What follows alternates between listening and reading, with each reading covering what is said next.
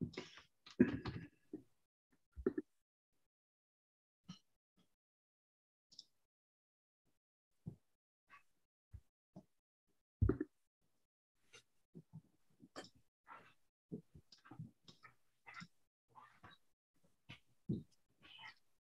right, welcome everyone to today's seminar. Today's seminar is going to be from Ying Zhao, assistant professor at the University of Alabama in Huntsville. Ying's research interests mainly focus on the Earth's magnetosphere, ionosphere, and upper atmosphere, and their dependence on the upstream solar wind. She has been actively studying magnetic reconnection, plasma convection, auroral dynamics, and thermospheric circulation using a combination of spacecraft and ground-based radars, imagers, magnetometers, and Fabry-Perot interferometers. She joined the Department of Space Science as an assistant professor in fall 2019, and before that was a Jack Eddy postdoc at Boston University. She received her PhD from UCLA in 2015, and we were happy to welcome Ying today. Ying, if you'd like to take it away.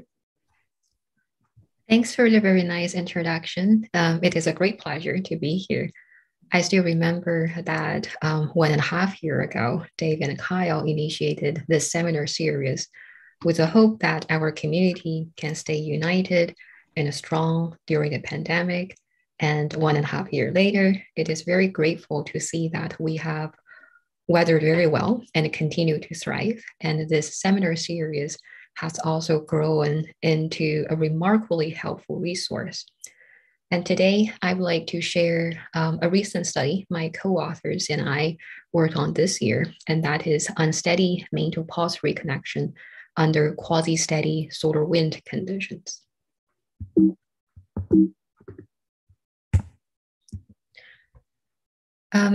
If you happen to have a background of solar physics or the Earth's magnetotail physics, you might be surprised why we should even care about the steadiness or continuity of magnetic reconnection, because reconnection typically occurs in a highly bursty manner. In this left animation, the sudden flash of light, this one is a solar flare, and the brief duration of the solar flare is a clear signature that reconnection occurs as a burst.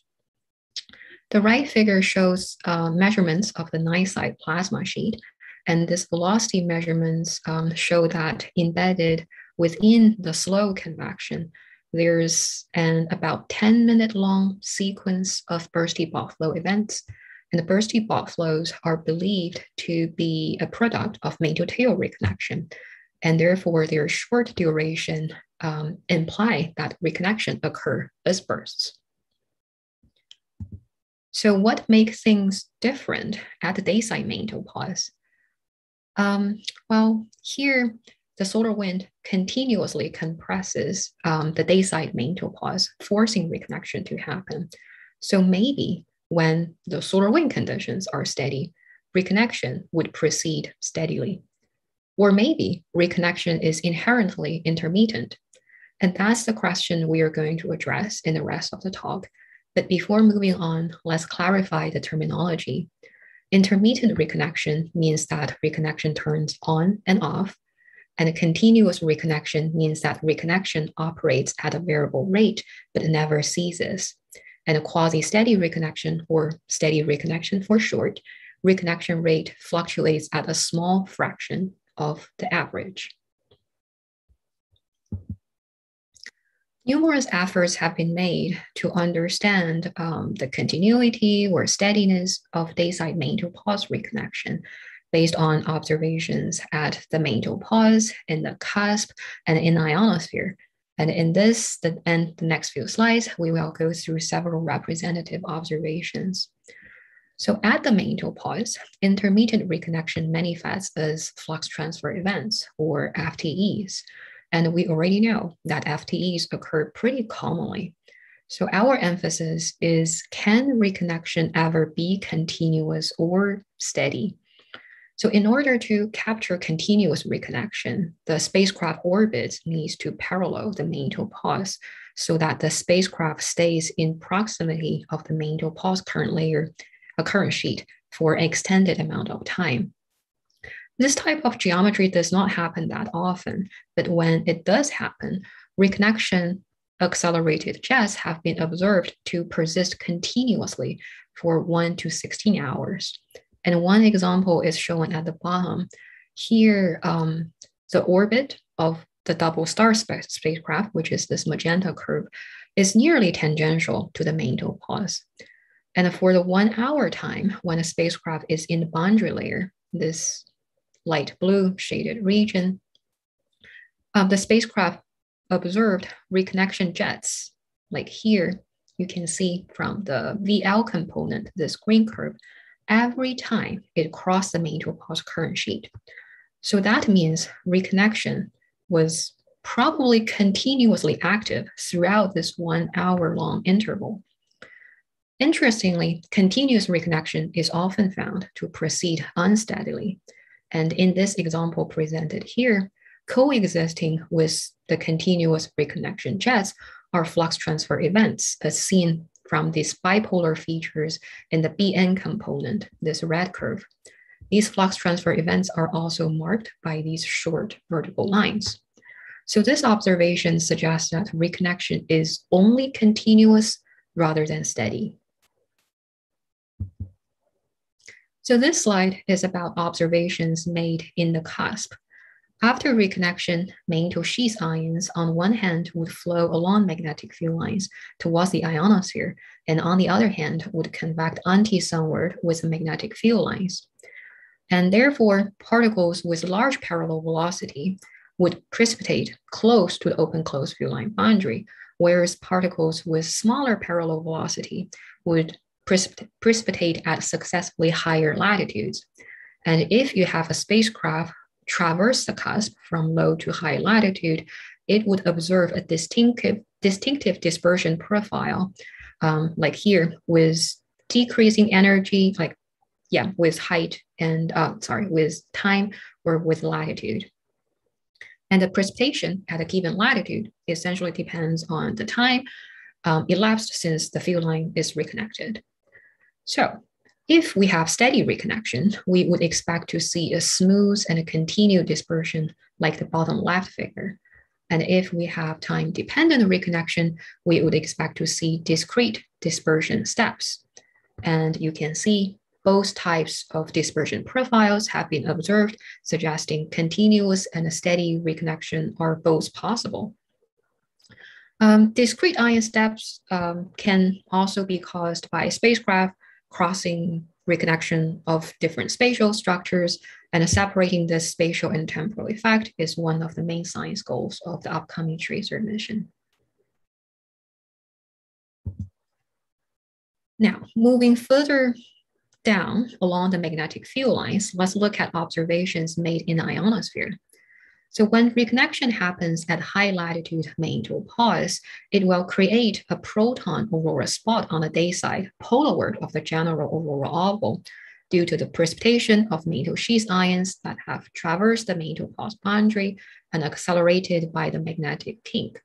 So therefore, this proton aurora spot can be used as a remote sensing tool of reconnection.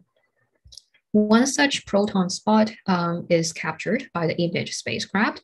And when plotting the peak or the mean brightness as a function of time, we can see that under this steady northward IMF, this black curve, the proton aurora spot occurred continuously for 4 hours.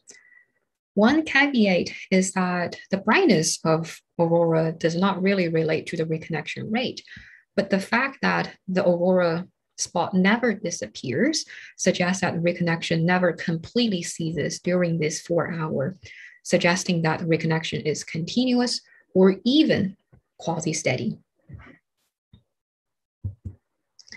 Besides aurora, plasma convection in ionosphere can also serve as a remote sensing tool. So reconnection at the magnetopause is associated with an electric field along the X-line, which is a reconnection electric field. And because magnetic field lines are equipotential, the potential drop along the X-line will be projected onto the ionosphere. In reality, this projection is achieved by the propagation of alpha wave originating from the reconnection site, and it takes about 1 to 2 minutes to reach equilibrium. So therefore, by tracking the flow moving across open closed field line boundary in the ionosphere, let's say, with the help of radars, we can essentially infer the time evolution of reconnection at the magnetopause. And interestingly, radar observations suggest that the reconnection electric field in the ionosphere is almost always bursty. And one example is shown here. So this shows the reconnection electric potential as a function of universal time. And it is clear that the reconnection electric field changed drastically over time, even on short time scales, let's say 10 minutes or less. So in summary, although some studies suggest that reconnection can be steady, other studies suggest that dayside magnetopause reconnection can at most be continuous rather than steady. So let's move on to numerical simulations and see what theorists and modelers say about the causes of the unsteady reconnection, if solar wind driving is steady. In MHD simulations, bursty reconnection, or FTEs, are found to occur due to various reasons. For example, large dipole tilt, current-driven instability, and flow vortices. And here I'm just showing the large dipole tilt mechanism as an example. So these 4 panels are for noon midnight meridional cuts of the regions close to the magnetopause. Sun is to the right. The color represent the north-south velocity, north-south component of plasma velocity. The red curves are flow lines, and the black contours are magnetic field lines. The large dipole tilt is a key here because it displaces the flow stagnation point. You can see from the transition from the northward flow to the southward flow from the magnetic separator, which is at the bottom left corner of each panel. So this forms 2 reconnection X line, one along the stagnation point, the other along the along the separator. At first, one FTE forms between these 2 reconnection X lines, and because this FTE is embedded in this bluish color, which means southward magnetosheath flow, the FTE was drifted downward. And as FTE drifts away, the magnetopause current sheet thins. It thins until the magnetopause flow, a magnetosheath flow, pinches the current sheet at the stagnation point, and then a new FTE forms. And this sequence just repeats. So this theory predicts that FTEs are a seasonal dependent phenomenon, and it would predominantly occur during the winter hemisphere. And it also predicts that the periodicity of FTE essentially is determined by the time it takes for FTE to propagate away from its source location. Of course, one limitation of FTE is that it does not include ion scale physics, and therefore it does not really capture the real physics of reconnection, nor does it include foreshock and magnetosheath waves.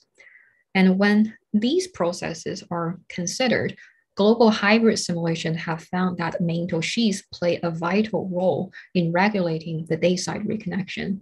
Specifically, the local reconnection rate has been found to vary due to magnetosheath fluctuations, the effects of neighboring X lines, and the motion of passing magnetic islands. And here shows one global hybrid simulation that is driven on a steady and purely southward IMF. And the left panel shows a noon midnight meridional cut. The color represents plasma beta. Despite the steady and purely southward IMF, the magnetosheath is filled with dynamic and kinetic structures, which are likely to be magnetic neuronal waves. The figure on the right shows the reconnection electric field, like the distribution of reconnection electric field over different Z, and also how this distribution changes with time. So 2 features to note. First, the location of X line changes drastically with time. And this motion is either due to magnetosheath background flow or due to the effects of neighboring X lines. because at times the X line can even move against the mantle sheath's background flow. The second feature is that the strength of the reconnection electric field changes substantially over time. And the authors find that the changes are predominantly due to the changes of mantle sheath parameters. And the changes in the mantle sheath parameters are further due to waves, like here in the mantle sheath, as well as passing magnetic islands. One special feature that has been shown to affect reconnection inside the mantle sheath is the high-speed jets. So because high-speed jets have higher dynamic pressure than their surrounding, when they arrive at the Magnetopause, they may locally compress the Magnetopause current sheet and trigger reconnection to happen. And the observational evidence is shown on the left.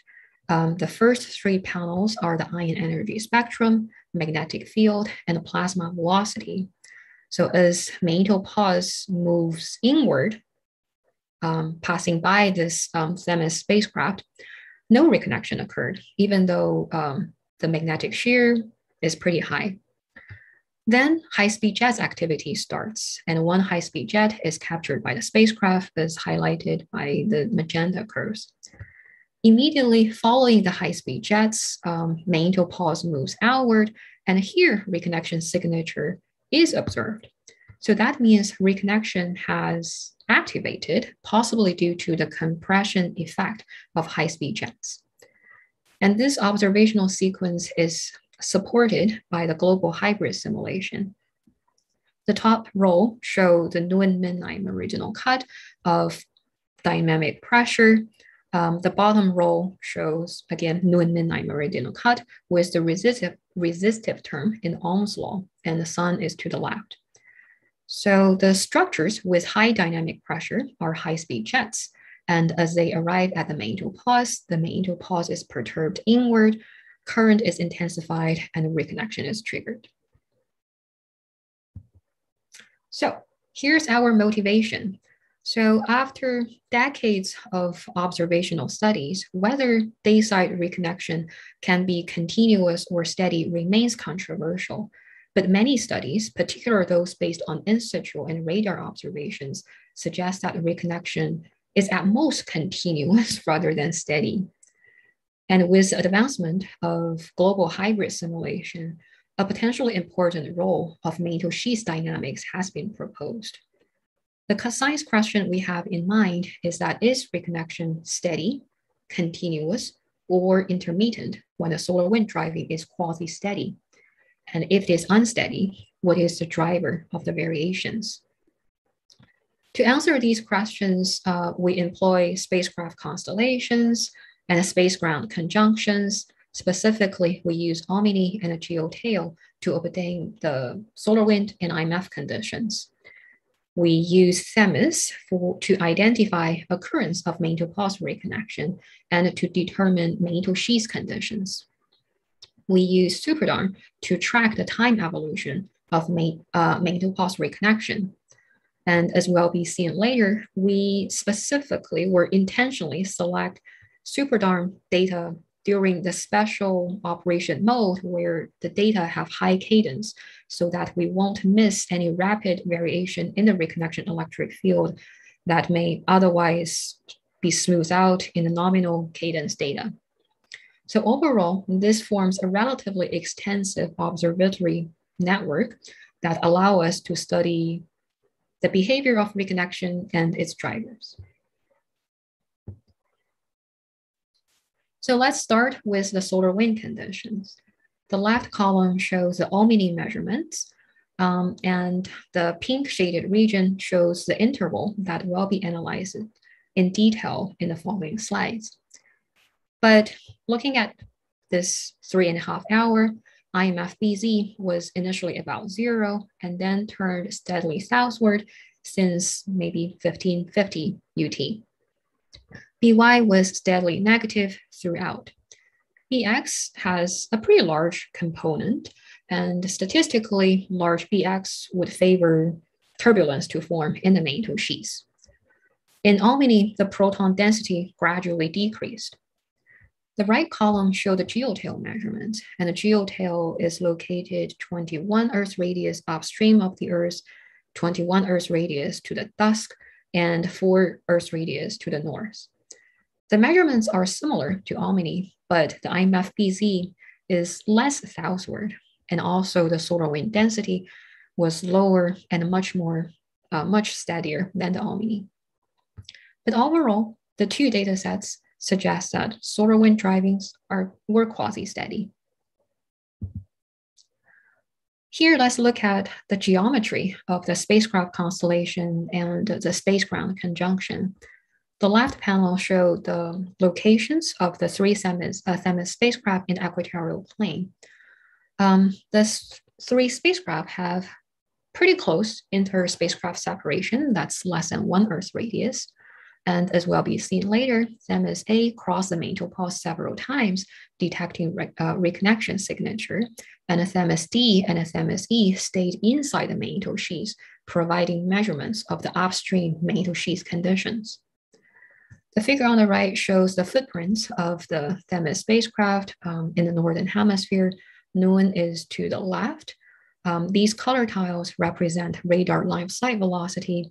And here I only show the line of sight velocity moving away from the radar, which is here, because this away motion corresponds to anti-sunward motion, and that's what's expected for low latitude reconnection.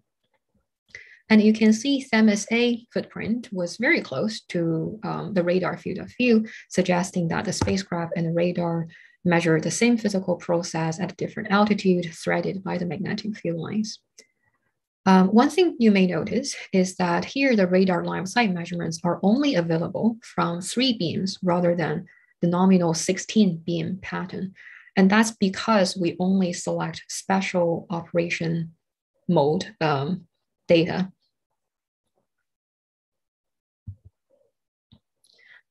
Okay, so since Themis A is located at such a favorable location to identify reconnection, let's look at their observation.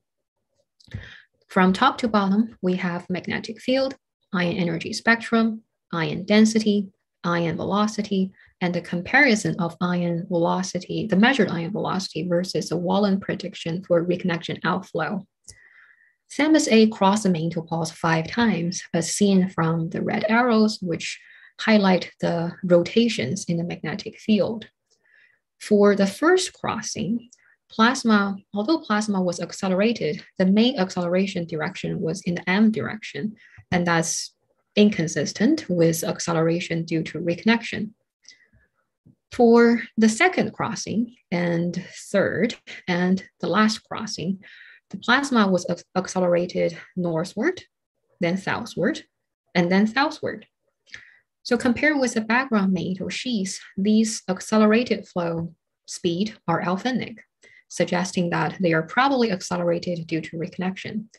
And in fact, if we compare these accelerated speed with the prediction of Wallen relation for reconnection, a good agreement can be found. So these suggest that reconnection was active during those times. So we are left with the fourth crossing.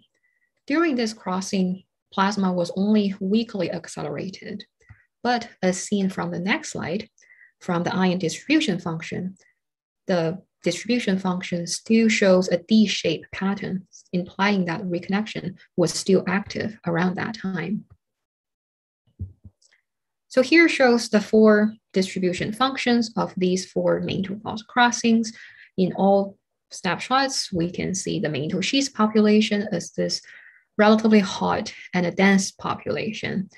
And they all have a D shape because of the transmission and reflection of mantle sheath particles at current sheet. And the bulk velocity of these mantle sheath populations are consistent with the Wallen prediction. So all these observations suggest that reconnection was first inactive during the first crossing and then activated.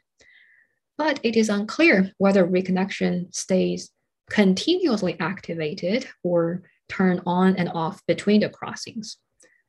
And if it is a former, that would imply reconnection could be continuous or even steady. But at least in terms of the location of the X line drifted from being southward of the spacecraft to northward of the spacecraft, just because the direction of the reconnection accelerated jets reversed. Fortunately, we can infer the continuity or steadiness of reconnection through the measurements made in the by the radars in a conjugate ionosphere. So this is a relatively busy plot, and I will walk you through panel by panel. The first panel shows the radar spectral width, and this essentially reflects how stable the soft target of the radar, which are plasma density structures in ionosphere, are over time. The cusp ionosphere is often associated with turbulence due to enhanced wave activity and a soft particle precipitation. So cusp is associated with high spectral width. And this sharp gradient from low spectral width to high spectral width can serve as a good proxy of the open-closed field line boundary. And this open-closed field line boundary is marked by these black plus signs. You can see it is more or less stagnant, and that's expected because the solar wind conditions were so steady.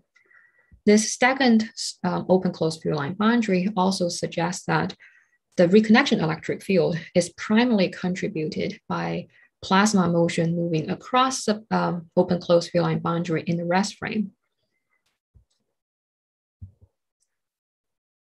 So let's look at the velocity measurements. The panel B shows the plasma velocity averaged to the nominal cadence, which is 1 to 2 minutes. If you think about it, given a 1 to 2 minute cadence, radar can only resolve variations of reconnection on timescales of 2 to 4 minutes. And if radar data needs further smoothed due to random noise or fluctuations, then the resolvable timescale would be even longer. So in this low cadence velocity data, we can see that there are two enhanced flows with velocities around 600 meters per second and above. And these two flows originate from open-closed field line boundary and a direct polarward. So that's a clear signature that they are ionosphere counterpart of Magnetopause reconnection. These two flow structures are separated by a weak convection in between. And interestingly, this weak convection occurred around the same time when in situ reconnection signature was absent at the Magnetopause. And this enhanced flow following the weak convection occurs around the time when Themis observed in situ signature. So this corroborates the close connection and agreement between the spacecraft and radar observations, and confirm that we are measuring the same process at different altitudes. So as mentioned, for the limitation of low cadence data is that we cannot really say and ambiguously that whether reconnection proceeds continuously or steadily after activation. This because although we see some velocity fluctuations, they appear somewhat sporadic, and we are not clear whether they truly reflect variations of reconnection or due to noise or random errors. The third panel is a high cadence data at 9 seconds. Oh, one thing I forgot to mention, the special operation mode we use in this event is ULF wave mode. So this mode was initially invented to study ULF wave, and the temporal resolution of this mode is 9 seconds as compared to 1 to 2 minutes. So through this 9-second data, we can clearly see the fluctuations seen in panel B are real, and they occur because each flow enhancement consists of series of flow bursts that drift polarward with time. And these, if the Superdome team is listening, please schedule the operation mode more often, because such kind of high cadence data are very helpful to study the fast variation of reconnection electric field. But nevertheless, the fluctuating velocity plus the stagnant open-closed field line boundary, suggesting that the reconnection electric field is fluctuating. Now, to obtain a quantitative measure of these fluctuations, we plot the velocity right above the open-closed view line boundary in panel D. So here, a sequence of flow bursts is evident, and to count how many flow bursts have occurred, we require the flow peak to be above 600 meters per second, this dotted line, and then increase from previous valley, this delta V, by 200 meters per second. And then 10 such flow bursts are identified, and the initiation of this flow is marked by these dashed black lines. The bottom panel F shows the wavelet analysis of the velocity in panel D. And we can see the flow burst occurrence is not really periodic, but has somewhat broad, not really broad, but have a distribution that limited below 10 millihertz. There's one peak around 3 millihertz, that corresponds to 5.5 minutes. A second peak about 5 millihertz, which corresponds to 3.3 minutes. And if you look carefully, there might be a third peak around 10 millihertz. Okay, so we know the we know reconnection driven ionospheric flows or the reconnection electric field fluctuates. But how significant is this fluctuation? So here we show the amplitude of delta V, which is the delta V here, in histogram. Our primary focus is a case study presented in previous figures, but just to corroborate the distribution trend, we also surveyed events with similarly high cadence data and also occur under steady solar wind conditions. And the red indicates the case study, the black represent those multi-case study. And overall, the red and the black show very similar pattern. So we find that the velocity delta V is often 200 to 600 meters per second, but can reach above 6 meters per second 23% of time. And if we translate this to reconnection electric field by using the IGRF model for the ionosphere, then we find a reconnection electric field about 10 to 30 milliwatts in ionosphere. And if we trace this electric field to the magnetopause, that would correspond to 0.3 to 0.8 milliwatts per meter. If you have ever looked at the reconnection electric field measured by MMS, the reconnection electric field typically is 1 to 2 milliwatts per meter. So 0.3 to 0.8 milliwatts per meter change actually is quite significant. The figure on the right shows the fraction of delta V over the peak of each flow burst. And we can see that most of the flow bursts fall into 0.3 to 0.6.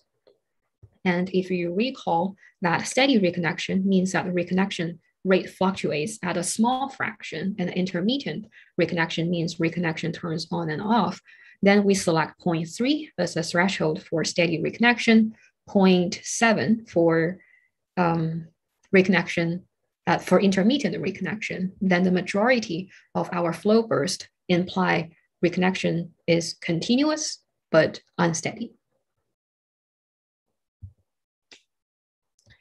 Okay, so with the spacecraft at the magnetopause and with radar measurements, we find that under quasi-steady solar wind driving, magnetopause reconnection is only continuous, not steady.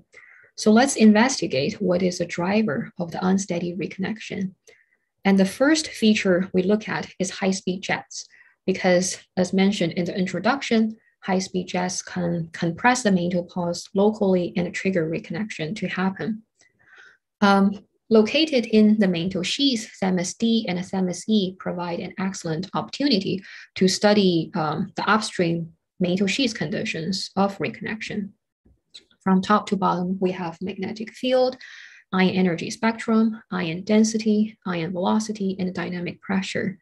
And high-speed jets are often identified as regions of dynamic pressure that exceeds half of the pressure of the solar wind.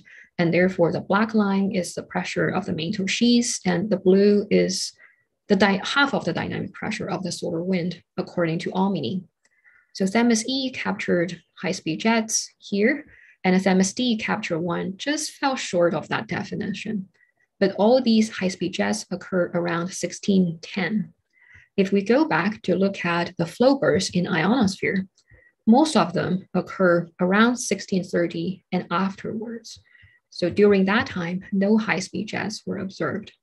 So this mismatch in occurrence time implies that high-speed jets may not be the main driver of the unsteady reconnection, at least for the current event.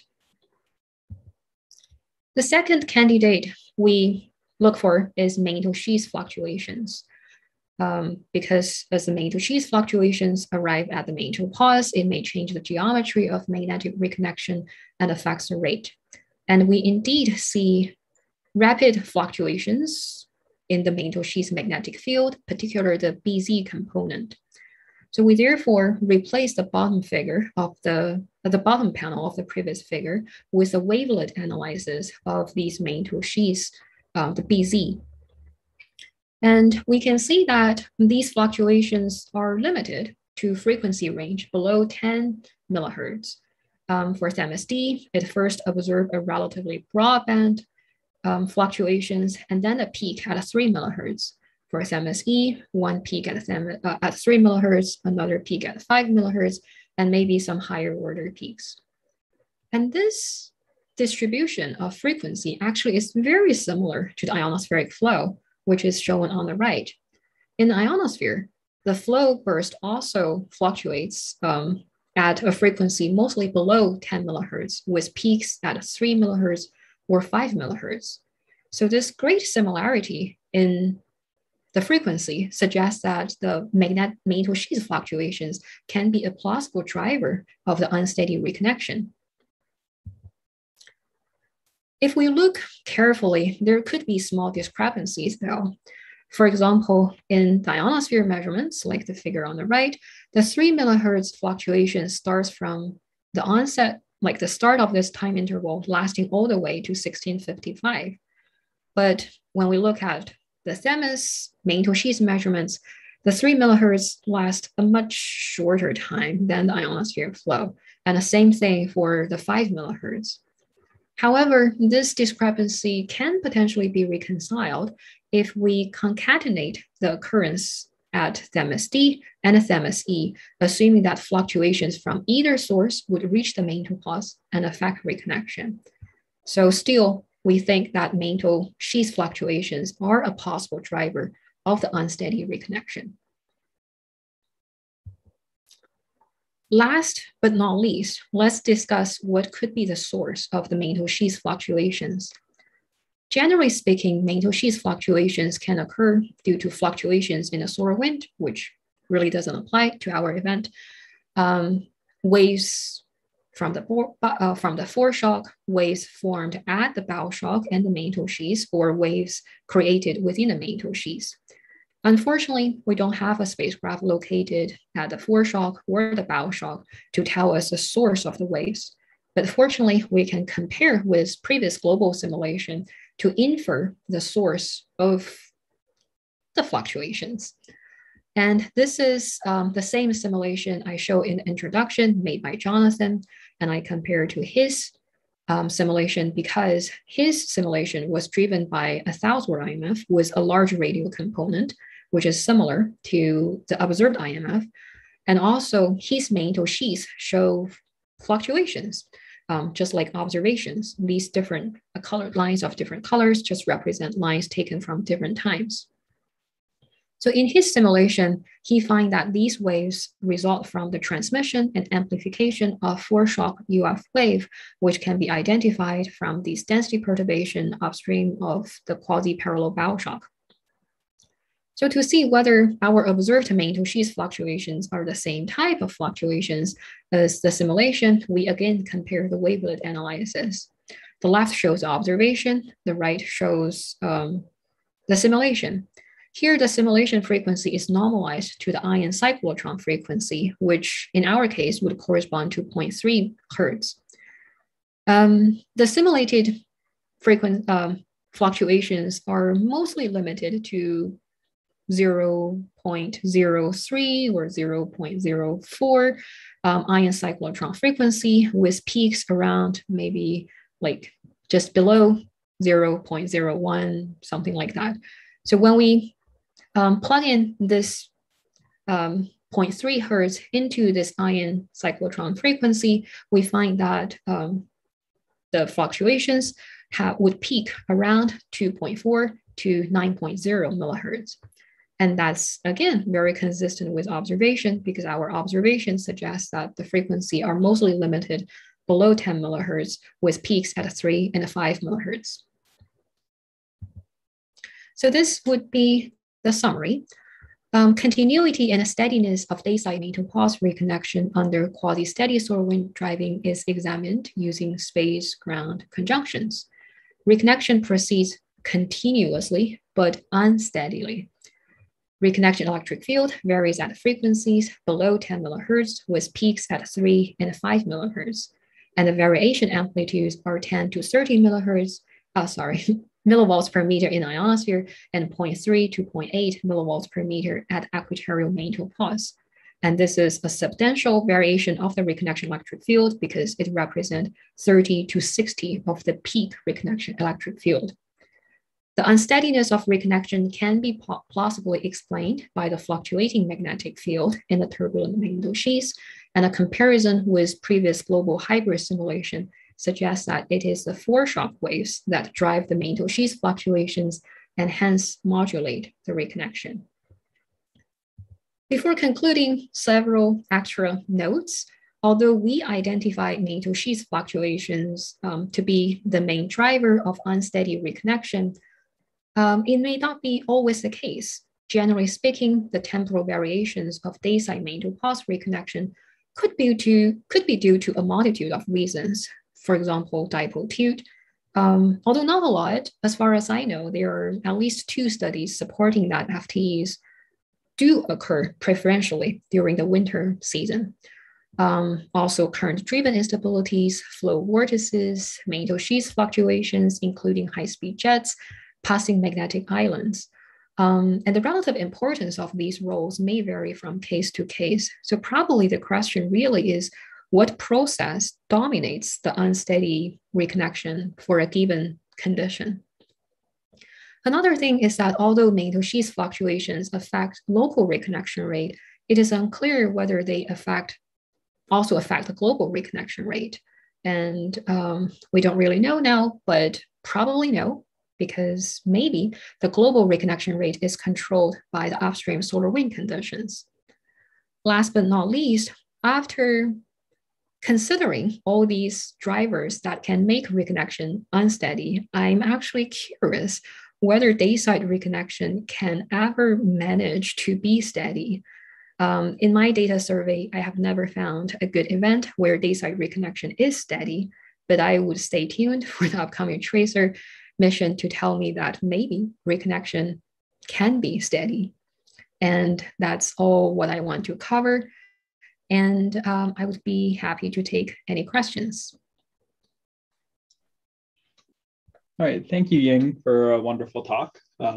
We do have a few questions from a couple of the attendees.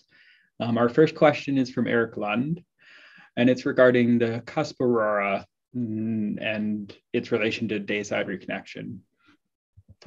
If the brightness of the cusp aurora is not correlated with the reconnection rate, then what causes variations in the brightness?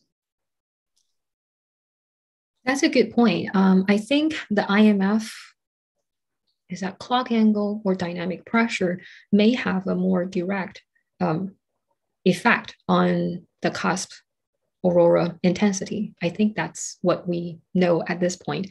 So therefore, I would say that would be the cause of the variation in the brightness is, there are still small variations in the dynamic pressure and then changes in the IMF.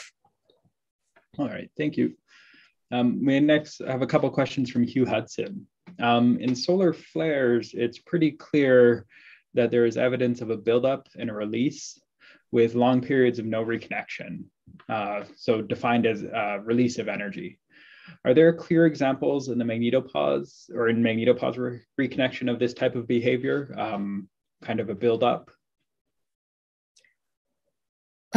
I'm not really sure about the build-up. I think one thing that has been observed is the current sheet thinning. And typically, if we go back to the simulation result, you can kind of like see that between FTE, there is a thinning of plasma sheet process, a thinning process of the plasma of the current sheet. And typically, FTE, I guess statistically, the periodicity of FTE can change from 3 minutes to 8 minutes to 7 minutes, depending on what data set you are looking at. So maybe this thinning can happen on like a few minutes time scale. Okay. So as a follow-up, do we understand why there's the 3 to 5 millihertz fluctuations which dominate? I think that's kind of like a common frequency we would observe for foreshock waves. So I would attribute those to the instabilities in the foreshock, kind of like the reflection of ion beams and its interaction with the incident solar beams. Okay, thank you. So our final question comes from Jason Schuster.